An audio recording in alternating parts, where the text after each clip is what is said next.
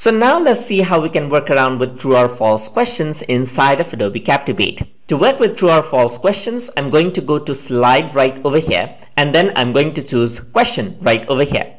Once I do that, I'm going to go into true or false right over here, as you can see. So it's just below multiple choice. So I'm going to have two true or false questions right over here, and let's say this is going to be graded. So you can make it a survey or a pretest as well. So I'm just going to keep it graded right over there, and I'm going to press OK right over here. So I got two slides for the question, as you can see. So it looks quite similar to the multiple choice questions, but true or false both is there. The answers are already written for you. And then of course you got the score page right over here.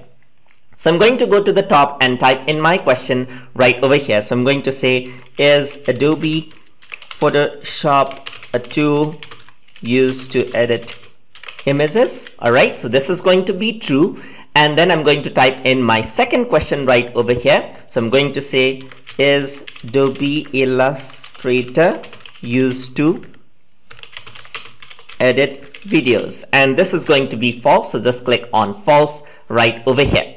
So now I have all of my results right here. So I do want to set up a score as 40 as the pass marks. So I'm going to go around over here, and then in the quiz section you can see all of its options. So you can assign it points. So I'm going to, let's say for example, assign 5 points and 1 negative point for wrong answer. And then over here I can go over here and then assign 5 points and 1 negative points as a wrong answer. There are other options over here as well. So you can clear out, you have back, and you have skip as an option over here.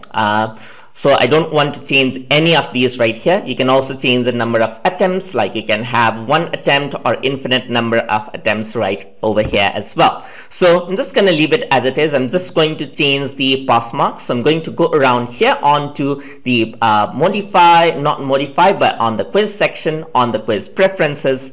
And from the quiz preferences, I'm going to change the quiz pass marks, that is pass or fail, to 40%. So mine is already set to 40%. So I'm going to retype it, press OK, and there you go. So now if I were to preview the project right over here, so I'm going to preview the project right over here, as you can see. So it's saving the file and previewing the project. If I were to go over here, there's the blank slide which I forgot to delete, and then I got the true or false. So is Photoshop a tool used to edit images? This is going to be false. Submit. So it's actually incorrect, it's true. So I'm going to click again and then go for the next one. Is Adobe Illustrator used to edit videos? This is false. So I forgot to actually, is Adobe Illustrator used to edit videos? False. So I actually did it. Okay, so I did select the answer, as you can see, and then at the end you'll be able to see the score, 40%. That's a pass, as you can see right over there. So just like that, you can set up